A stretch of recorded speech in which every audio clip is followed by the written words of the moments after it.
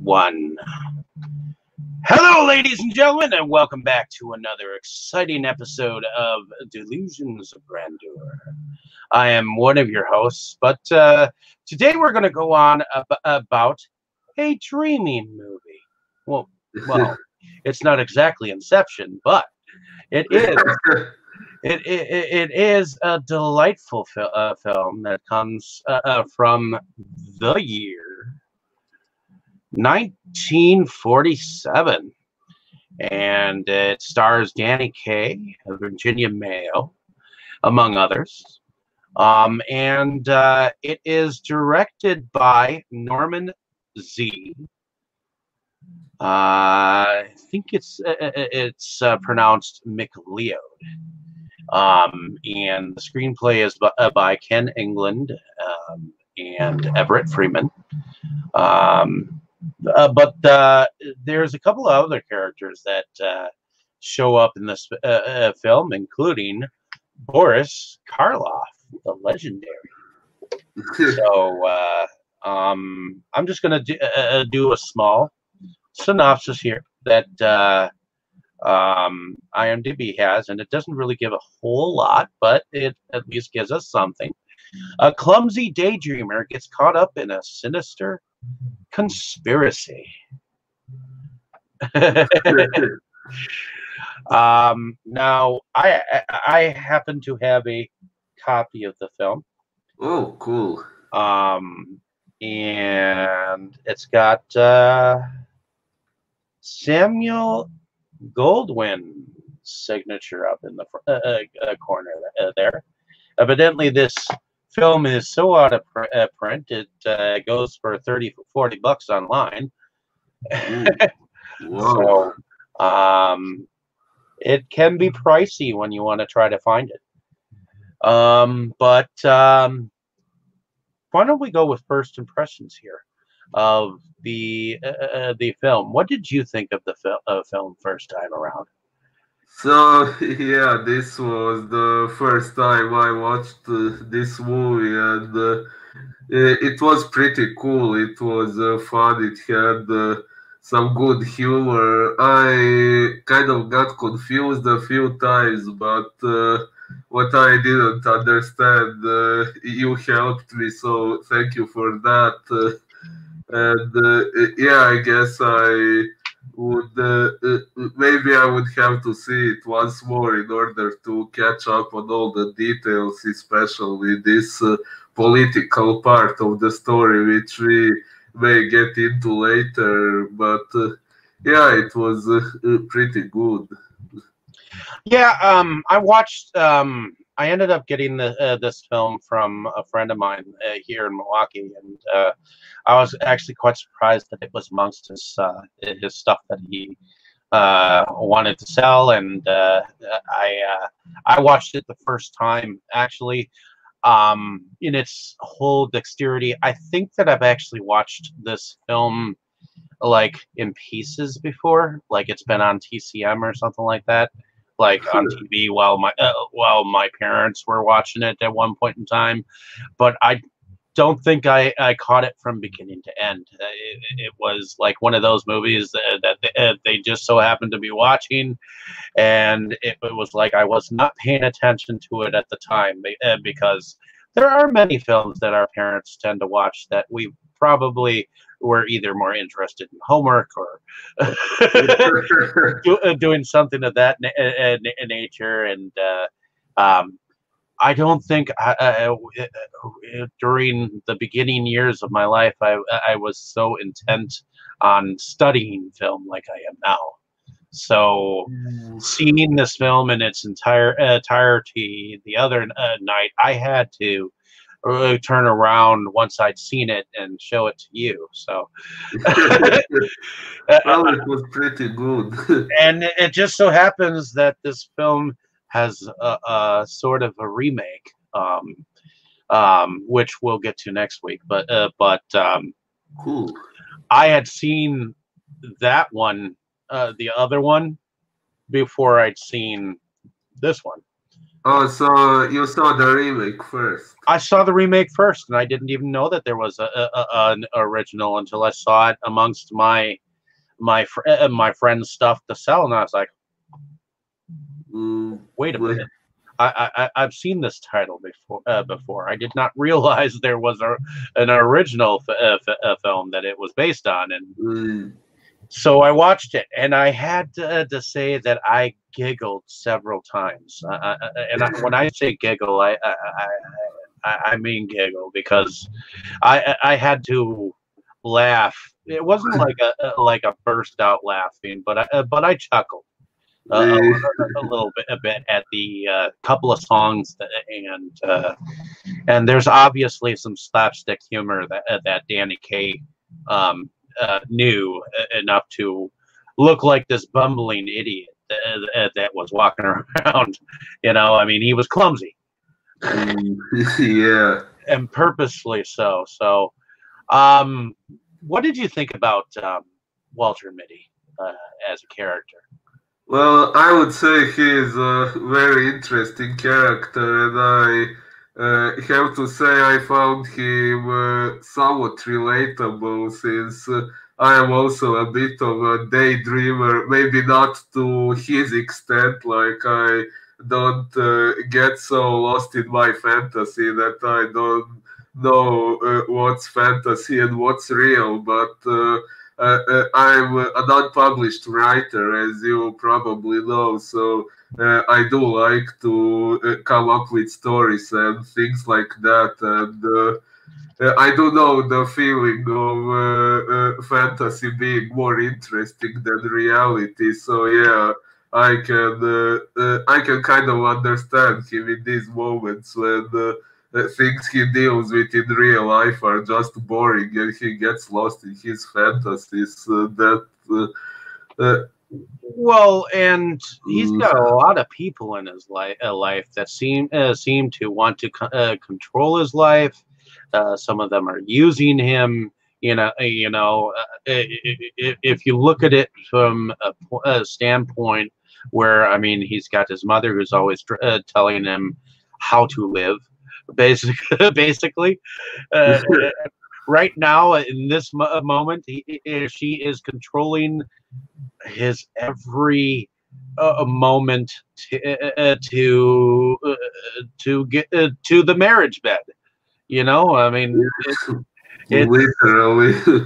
literally. I mean, she's telling him, "Go get this, go get that. Don't forget that." Things of that nature. And it's like if I had to deal with a mother like that, I would kill her. Like Norman Bates. Like I would literally make sure that she had was found in several different pieces. I would literally become Norman Bates. Yes, but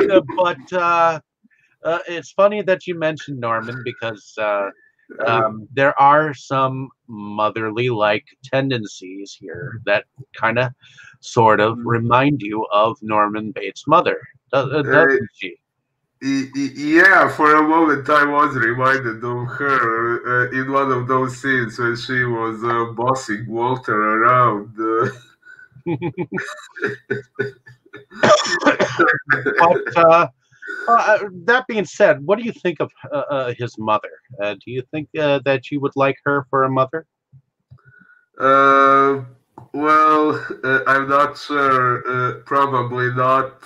Although I did get the impression that she wasn't really inherently bad. Maybe she just wasn't really didn't really know her son very well and didn't realize that he. Or didn't really know how to mother all that well? You never know.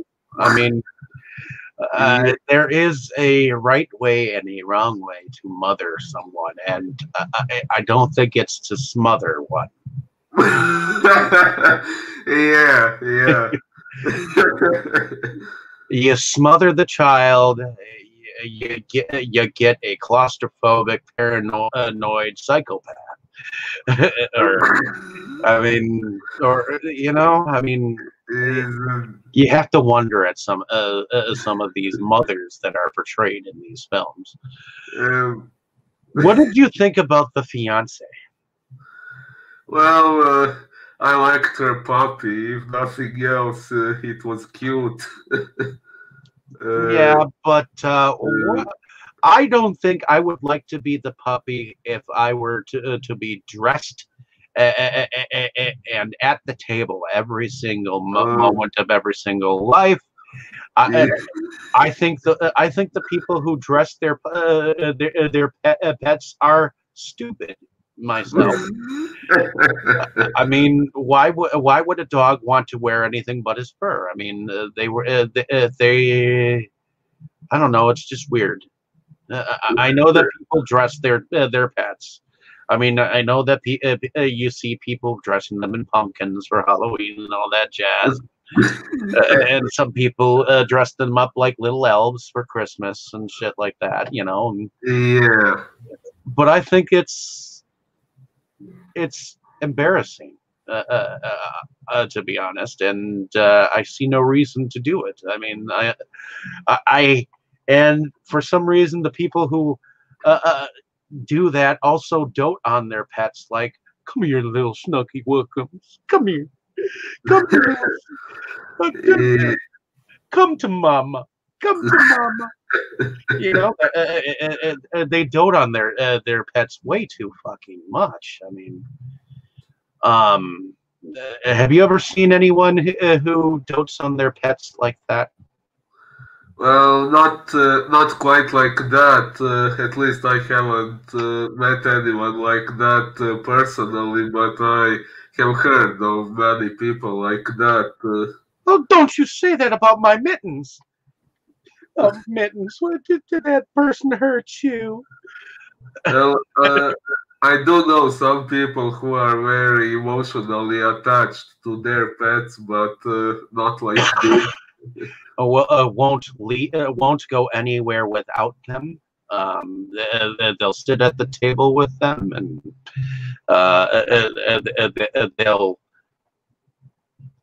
they'll do their nails just like they were their girlfriends sitting next to them. Um, no, I don't know anyone like that. I guess the most extreme example I can think of when it comes to people I know in real life.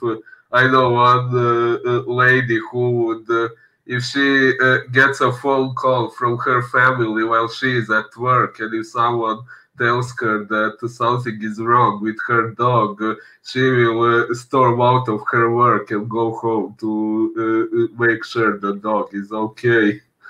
But yeah, that's kind of all I know in real life.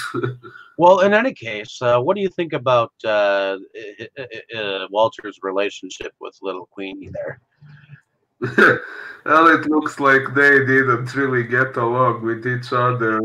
I think if I understood correctly, in one of his fantasies, he saw some woman barking, which was probably induced by his experience with this dog.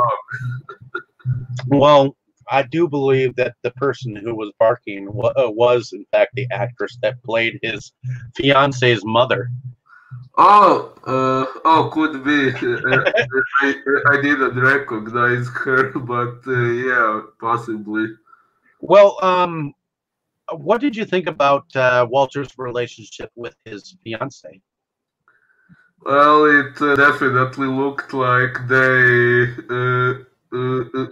wouldn't really function together. Like it was like their relationship seemed to be more forced by their mothers, and yeah, it was obvious that Walter didn't really wasn't really in love with her, and yeah. Yeah, it seemed to be a relationship of plutonics, where just both controlling mothers just were like entirely best friends, and they wanted to marry off their son and their daughter, and I know that she was having some marriage doubts because she kept um, getting marriage proposals by this Tubby, which apparently comes into play later on. What did you think of Tubby? He showed up several times in some of his fantasies too. In the one with the where he was the army captain. It just so happened that he was one of the officers that was cheering him on, and he ended up being that poker player that he played against later on in another one of his fancies. But all of his girl, his all of his girl of his dreams all looked like this mysterious woman that he ends up coming across. What did you think of Madame Van Whom? Oh, well, she was definitely pretty nice. And I was originally a little confused about this situation that he keeps having fantasies about a woman looking like that, and then he suddenly meets a woman who looks exactly like that. But yeah, then I realized it was supposedly a coincidence. But I have to say, I found the whole concept pretty interesting. It reminded me a bit of a movie we discussed before, which I like quite a bit, John Bowker's Dreamwalkers. Okay, I can see that. Which is an entirely much lower budget film, but it's still a good film. Yeah, yeah, definitely. And the only thing is that his dream world is one of his fantasies, and not one that he ended up finding himself in. So yeah, he had those recurring dreams of a woman who didn't exist in real life. I can see the parallels with that.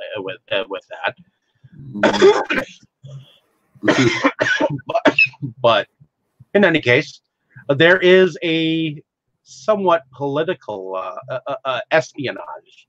And when I say espionage, it means an adventure or something done in secret, where evidently there's this book that has some Dutch crown jewels, or at least the whereabouts of these Dutch crown jewels, and some stuff that was stolen from this Dutch government during World War II from the Nazis.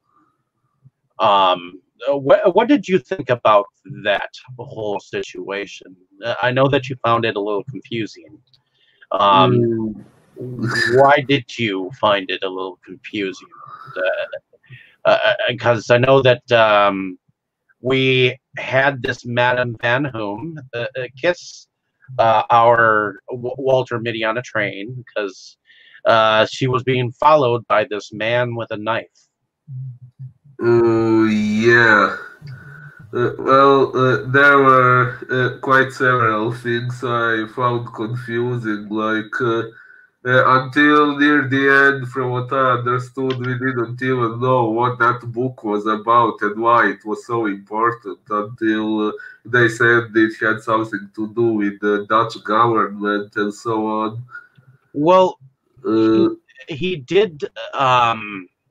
Walter did allude to telling us a little bit about what the book was about by reading some of the things while he was at that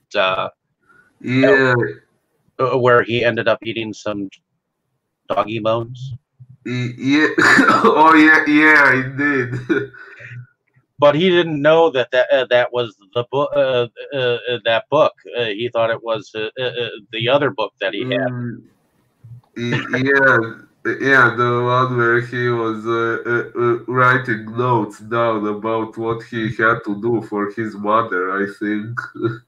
Yep, but he also used it, I think, for notes to do with his his editing job that he has, which we haven't even alluded to, because Walter Mitty, in fact, works for Pierce Publishing House, which is a magazine that runs pulp fiction magazines, which some of them have sizzling mystery stories, or jungle captives, or sea things dealing with the sea, vampires, kind of like a whole comic book, graphic novel type, you know. Yeah. And I think EW Comics used to put out Tales from the Crypt, that kind of magazine. And he's the editor for this dude, but the dude that he works for ends up stealing all of his ideas and taking them as his own. So, what do you think of his boss? Well, I definitely wouldn't like a person who does that. I mean, as I mentioned before, I'm a writer myself, and I would be pretty upset if someone did that to me. So, Well, yeah, Walter Mitty has been working for this guy for 11 years, and been using his ideas as his own, or taking credit for it. And we see some of that. So he's a little seedy, a little seedy when it comes to Walter, and he's also very controlling and very demanding of Walter as well. So not only does he have his mother, his future stepmother-in-law, or future mother-in-law, and his boss. You know, he's got all these people basically hounding him his entire life. yeah. It's no wonder that he's daydreaming about better lives. Definitely. But he ends up meeting a woman who is apparently on the run from someone, and she kisses him, and then again she kisses him again, and she ends up taking him along to meet someone so that she feels safe, and this someone ends up giving him this book that well, he slips it in his satchel, and he mistakes it for his own book, but this guy who gives it to him gets mysteriously stabbed in the cab that they were in. So when he gets involved in this murder subplot, where this guy has been murdered, evidently there are some people looking for a book, which apparently they now think that he has it. So now, now eventually, Madame Van Whom takes him to what she thought was her uncle, and he tells him that, well, what do you think of this person that passes himself off as the uncle? Well, I didn't suspect he might be the bad guy until it was revealed later on. That was well, at least to me, it was a pretty unpredictable plot twist. Well, and like I said, this whole political subplot was a little confusing to me, but I guess he is generic villain who wants to get his hands on some fortune by illegal means. Correct. And this Van Horn is in fact Rosalind Van Horn. But there is another character in here called Dr. Hugo Hollingshead, which is played by the illustrious Boris Karloff. which I like. I like the fact that he showed up here because his voice is ultimately creepy. No matter how you hear it. I mean, um, I've known him from many different films and many different series, and he just comes off as uberly creepy. Anyways, I mean, when you first see him on the screen here, I mean, he comes bearing the gift of a possible murder plot that Mitty could possibly use for one of his stories. Yeah. And the fact that he comes towards him with his hands, and then he completely acts like he wasn't Yeah, well, about to strangle him or push his temples to each other. yeah, well, he did try to murder him there. Yep, and he ends up being a part of the plot later, where he just ends up being like one of the goons that is kind of one of the people that is helping this person that is called the Boot. Which I'm Mm, wondering if there was ever a character by the name of Peter Van Horn. I wonder if that was just another way to um, make Rosalind think that it was her uncle, when in fact it was the Boot that was involved. I don't know. They don't necessarily allude to um, whether Peter Van Horn was the person that the book was originally going to, or when he supposedly disappeared and the Boot took his place. We don't necessarily know that, right? yeah, yeah, that was one of the reasons why I found that part of the story a little confusing. Yeah. Maybe, maybe I would understand it better if I watched the movie once more. But I agree. I agree. Now, from what I understand, from let's see, there were two songs in here that I thought were quite funny, which makes it part musical. oh Um, yeah, yeah. there was let's see. The reason why I say it's part musical is because there is a song that was sung um, during one of his daydreams called "Symphony for Unstrung Tongue," and it was by Sylvia Fine, but it was performed by Danny Kaye himself, and that song is fucking hilarious. He is supposedly passing himself off as this music teacher that was from Germany or something like that, and um, just how fast he sang and how just gibberish the song was. Yeah, the songs were pretty fun. What did you think about that first song there? Uh, I remember while I was watching it, I remember laughing at them, but since I have seen it only once, I didn't memorize the lyrics, but Well, I I do don't think remember. anyone could really memorize the lyrics like he did. Yeah, probably. I mean, do you remember the Czechoslovakian name of the composer? I don't think so. Oh, no, no, I'm sorry. Well, neither can I. I mean, I've seen it twice.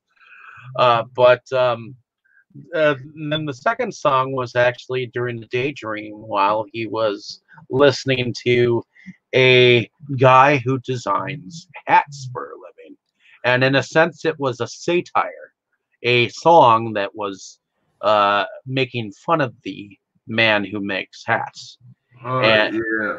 And not only were the hats that the guy created ugly as sin, so were the hats that we see in this song, and they're much more uh, funnier because there's a hat that he says was a two room apartment, and he takes off the top, and he tells that there's okay, here's a room, here's a bathtub, you know. Mm. There's one that looks like the Leaning Tower of Pisa. Yeah. I mean, and there's one that's just made of straw, and it's just he's making fun of the guy who's making the hats by making more hats that are like impossible. And it's done through a song called Anatole of Paris, which is also evidently written by Sylvia Fine as well. But it was performed by Danny Kaye. And then, of course, there's the music that is throughout here. It's it's a classical piece by Stephen Foster, and it was performed and written in 1862. In fact, and it's a song called "Beautiful Dreamer." Oh. And it was played at first by Virginia Mayo, the actress in here, in the film, and then later she used it as a cue for him to come downstairs to see him. And then you also hear it playing in the background sometimes when they get together. So it's kind of like it's kind of like their signature song. What did you think about the Beautiful Dreamer song? Well, from what I heard, it did sound pretty nice, and it's it's cool, this concept of them having their iconic song. I kind of do that in my writing. I mean, when I write a story, I often look for music with lyrics that remind me of my characters or some scene in the story or something like that. It helps me with my inspiration. It's very good. I mean, often times you don't think of that. I mean, during like the 50s and 60s and the 40s, I think it was kind of iconic to have a specific song that or music that would make make known that the character was entering the room or in the room, or whether they were together. Sometimes they do it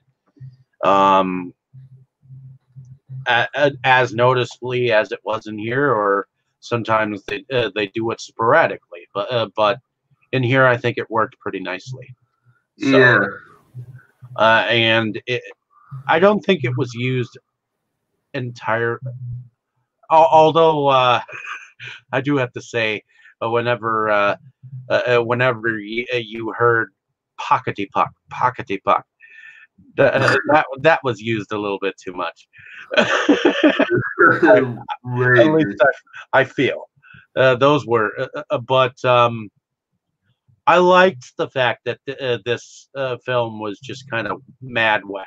I mean, it didn't just go here. It went like several different places before it finally, brought the story to a happy ending. Yeah. And I liked the fact that the characters were over the top, especially Some of them were, yeah. Definitely. Is there anything that you'd like to say about this film that you haven't already said? Oh, Well, I remember I found quite several scenes funny, like when they were trying to retrieve the book and they knocked on the door of this one guy, and when Walter tried to ask for the book, he was mentioning this corset where he had. Left the book in while he was at that place. What was it? I forgot. Yeah, one, right Uh, before that they were looking in the phone book for the name of the lady in which he had left the course the book in a course that which was being sent to Miss Follingsworth or Follingswood or uh, something like that. Something like that. Well, it turns out that the first lady that they came across was at an address that had a man who evidently was quite jealous of his wife, as though when he knocks on the door, the man ultimately opens the door already, and he knocks on his chest instead of the door, Yeah, that was. and he bothers him again, and he's like, "Why, if you knock on this door one more time, I'm gonna give it to you, Buster." And uh, Yeah, that's when apparently the delivery nightgown, man. the delivery man shows up, and he gets he gets knocked out of the park there for a moment. Yeah. That is a funny moment. I mean, you have to admit that Danny Kaye, he can be he can be funny. Indeed. And I mean, a lot of what happened in that scene was caused by the way Walter was wording his request. Like when he tried to say what he was really there for, he started to mention the guy's wife's corset and so on. That made it sound like he had an affair with her or something like that. Oh yeah, There, there were definitely some funny moments that Danny Kaye brought to the table here. I like well, I'm we've kind of talked about the plot a little bit. I mean, he meets her on the train. He gets involved in this sub murder plot and these crown jewels, and evidently these people are after them. And there's this whole plot, that she's trying to do everything for her uncle, and her uncle is after this book. And when she realizes that he is not her uncle,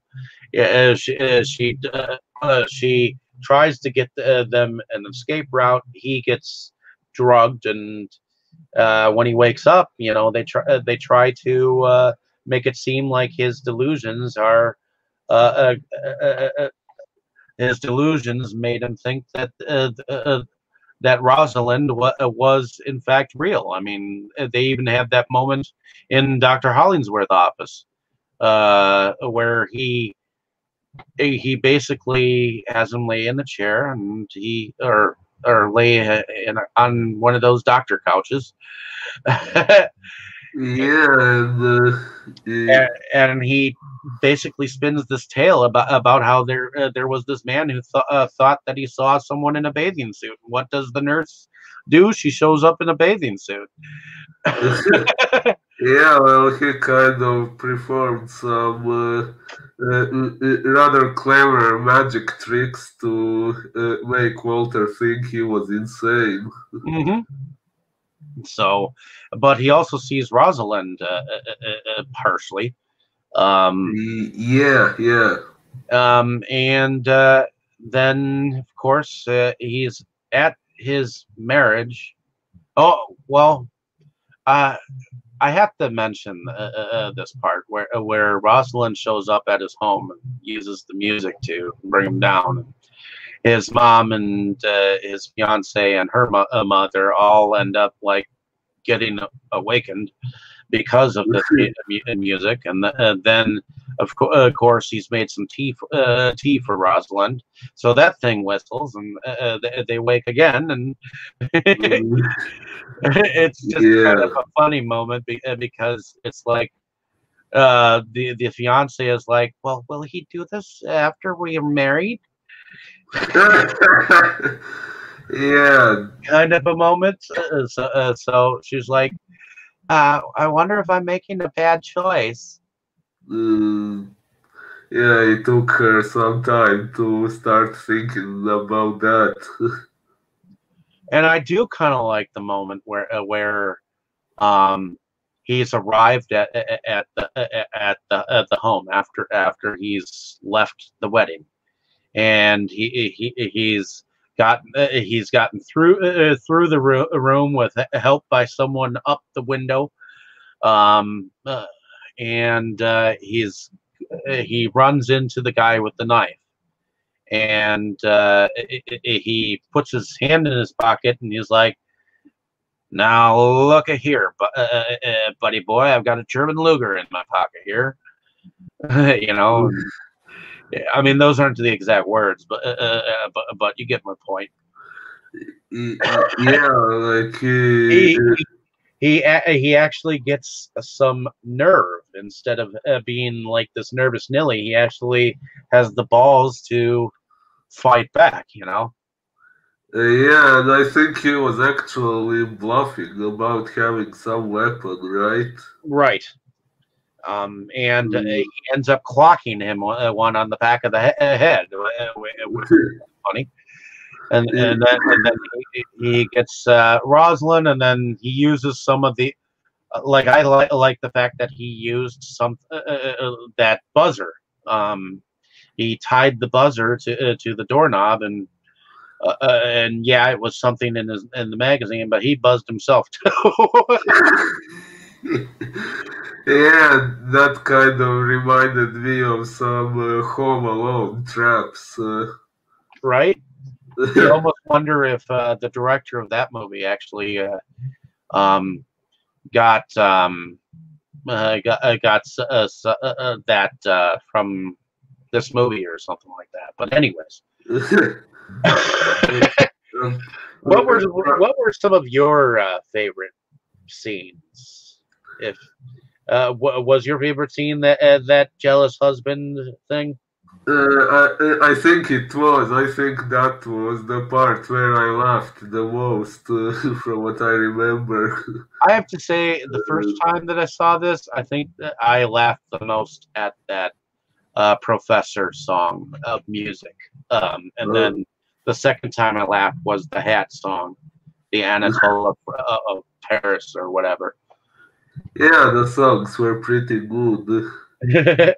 But I actually find this whole movie hilarious in a sense. I mean, this was obviously a more lighthearted film, but because it was still on that edge of the espionage noir age of film, I think it had a little bit of everything. It had a little bit of horror. It had a little bit of, you know, comedy, and it had a little bit of self awareness because this guy was like a total nervous like idiot Kind of.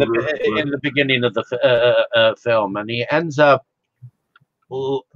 finding his own balls of courage, and all for the sake of Rosalind, and he finds out that everybody is just out for themselves, at least in his life, and he tells them that. I mean, that last little moment where he's like, "Shut up." Yeah. All of you are just so used to jumping to conclusions, and then he finally let Tubby have it. Yeah, I actually found that moment pretty good. I mean, I think when he started to realize, I mean, started to imagine Rosalind in place of What was her name, anyways? Uh, Gertrude. Gertrude. Yeah. Gertrude. Oh my God, such an ugly name. Oh, that reminds me of a joke with some of my online friends. They actually made a joke about that name before. So I'm in this one group with some online friends, and we have one guy who really hates when he is watching something and he runs into spoilers. And then he was watching this one anime show called Fate Stay Night. Not sure if you have maybe heard of that. I have heard of it. It's an animated. It's a Japanese animation. Yes, yes. In And fact, I could have gotten it for the whole thing for relatively cheap on a oh, sale real recently, but I just didn't have the money for it. oh, I get it. Another guy from the group pulled a prank on this guy who hates spoilers. He said something. Spoiler alert: Gertrude is Saber's sister. I think something like that. He said, but the joke was the Gertrude character doesn't exist. He made her up, and then this guy got upset at first, but then we told him, "Hey, relax, it's a joke." And then the name Gertrude became synonymous with fake spoilers, and we started to make jokes about that. Yeah, but in case anyone named Gertrude is watching this stream, we mean no offense or disrespect to you. No, I guess in reality, I don't really, but in my honest opinion, I guess I don't think that Gertrude or Gertie are entirely that pretty of a name. So I am sorry if I have offended any Gertrudes or Gerties out there, but I just don't feel, in all honesty and opinion, that I would ever name my child or children, if I ever have any, which I don't think I will. I'm I'm old enough and fat enough to say that I probably will not have any children. Oh But man. well, I I at one time may have wanted some, but my fiance, the one that I fell in love with, uh, she had a heart attack when she was 36, and Oh man, I'm so sorry. I'm that sorry would, to hear that. and this was before I met her. So I don't think that her health could t- ever t- ever allow her to have any kids. So Oh man, I'm really sorry. that's okay. I love her with all of my heart, and you deal with whatever things are your way. So, but that's okay. I can be a kid till I'm 80. So, and still enjoy the films of my childhood, and Well, hope that I eventually get unfat somehow, and still enjoy the rest of my life, and just watch other kids grow up.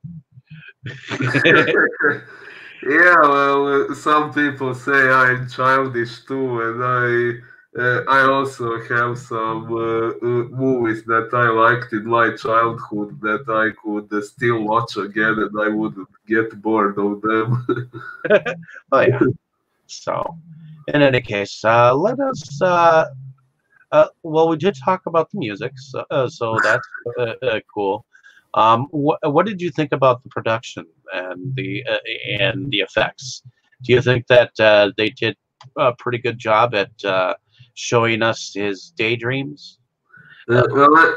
Actually, yeah, they did. And one thing that really surprised me was to see a movie this old, big in color. I mean, I thought all movies that were made back then were made in black and white, while I knew that some movies were colored later, but I thought the movies back then were being made in black and white.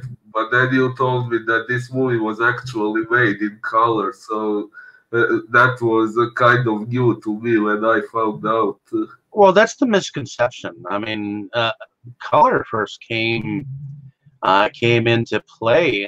I mean, back in the 30s, I believe, Oh, and it's just not every single film ended up going that route. I mean, there are still films not to this day that are still made in black and white, because that's what people prefer. So, some people prefer that.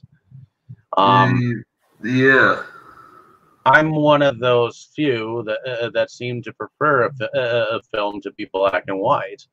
I mean, David Lynch's Eraserhead wasn't black and white. His Elephant Man was in black and white.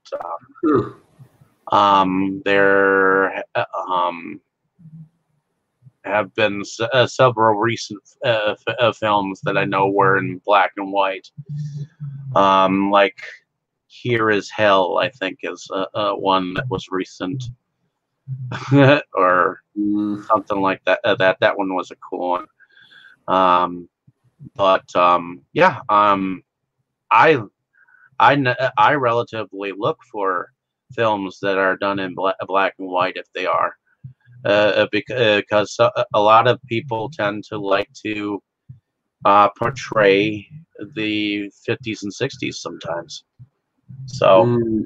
Technicolor, I mean, even even The Wizard of Oz was part black and white, or part sepia and part color.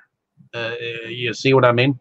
Yeah, yeah, And good that was point. a film that was filmed in 1939. And believe it or not, at the time, that film was not well received. It wasn't Oh, until the 50s that when it came to television that people actually started to enjoy it. And then now it's become one of the most loved films of all time. So it's really weird because many of the films that were not really well thought of back then are now considered cult classics to this day. So well, indeed, that can kind of give some hope to some people whose work has not been well received yet. you never know. I mean, there are the works that you like that are independent. Oh, yeah. Um, to the lover of the shot on video, there it has its own special niche, or corner of the corner of appreciators, people who appreciate the film, or films, and you'll either love them or hate them. And I happen to love watching shot on video films. I may not love Here. I may not love every single independent film that I see. And there may be some things that I can point out in some of the films that we have watched that probably other people would point out and not like. So, Well, in my case, I may have mentioned it in some previous discussions we've had. I'm not sure, but you probably know that my interest in shot on video movies began with John Bowker's The Seekers, which was the first shot on video movie that I have ever seen. And I grew fond of it because of the main actress. And at first, I was just interested in watching the other movies she played in. But then, as I saw those few other movies with her, I kind of started to. I learned to appreciate the work of independent filmmakers. I realized that they are doing what they're doing not because they expect to make a great profit from it, but they are doing it because they love it and they put a lot of effort and enthusiasm into it, and they do the best they can with the usually limited resources they have at their disposition, and that was something I learned to admire. Correct, and some of them do that, and some of them show you that they have put enough energy and enough love into making these films that you can look past some of the mistakes that some of these films make, and in fact love them for it. Exactly. To me, independent films are like the building blocks of film history, and film history is always being made. So to me, the act of watching some of these independent films is like watching the footsteps of future film history. So, and each year, I mean, some of the films either are better or worse. You know, it's up to the viewer whether they like them or not. If you're entertained, then and you didn't fall asleep through it, I mean, to me, that shows that you enjoy it. Uh, if you nitpick through the film and you don't fall asleep, then at least you enjoyed it in some respect. Yeah, you know. Indeed. To me, if you have the time to nitpick, then obviously it has garnered in you some kind of reaction, which means you must have liked it in some regards because you finished the damn movie, didn't you? Well, indeed. Yeah. If you actually watch a movie from start to finish, obviously something entertained you. Whether it gave you a feeling of disgust or displeasure, it doesn't matter. You finished it. You must have liked something. Otherwise, you would have quit watching it beforehand. There are films that I've turned on, watched the first couple of minutes, I've turned back off again. Well, because they're just that bad. Sometimes. Well, maybe it has happened to me sometimes. I'm not sure, but yeah, I'm usually, I would say, pretty open-minded and I'm open-minded tolerant. too, and that's why I figured we'll go through as many movies as we possibly can in our lifetime, as long as you were able to, unless you get married to some fishmonger down the street or something like that before we finish. But that's why I give each of these films at least a one-time watch, and some of them I've watched before and just want to share them with you. Or this one, okay, I watched it once, but I liked it enough that I wanted to share it with you, and I liked this. I liked this one. Oh, that's the remake, right? That's the remake, correct. And I have it sitting here so that we can watch it next week. So. Oh, that would be cool. That way I don't put it away and be like, okay, where did they stick that movie again? That's good. I also have a tendency of misplacing things. Well, and Danny Kaye, was this your first film seeing Danny Kaye in anything? Probably, yes. Okay, yeah, I've seen him in several things before. One of his more serious films was a movie called Hans Christian Andersen, and I don't have it as of yet, but I would like to eventually acquire a copy of it because it was a movie about the life story of Hans Christian Andersen. Well, and he was a storyteller, and he told the original story of The Little Mermaid. Yeah, and many other stories. Correct. And so he is the singer of that musical as well. He also played in a Christmas movie called White Christmas. Oh, Let's see. Let's see what else he has played in. I'm just looking. Actor wise, I guess he died in 1987, but he was born in 1911, so he was 76 years old. I'm just looking at his thing. Okay, so he started up with Up in Arms in 1944, but his debut was successful, and he continued to make hit movies such as The Secret Life of Walter Mitty. I know I have The Inspector General, which was filmed in 1949. That's right, and it says White Christmas.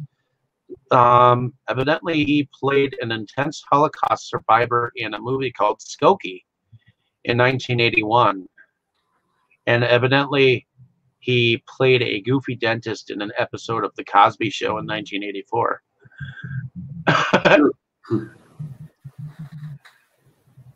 But he's been in quite a few films. Let's see. So he was in short films Dime a Dance, Getting an Eyeful, Cupid Takes a Holiday, Money on Your Life, and Autumn Laughter. And then he was in Up in Arms. Then he was in Wonder Man. He was in the Kid from Brooklyn, The Secret Life of Walter Mitty, A Song is Born, It's a Great Feeling, Task Force, The Inspector General, On the Riviera, Hans Christian Andersen, Knock on Wood, where he played 3 different people in 1954, White Christmas, The Court Jester, Mary Andrew, Me and the Colonel, The 5 Pennies on the Double, The Man from the Diners Club, The Mad Woman of Chalet. Then here's where he gets into some of the a TV series and a TV movie called Here Comes Peter Cottontail.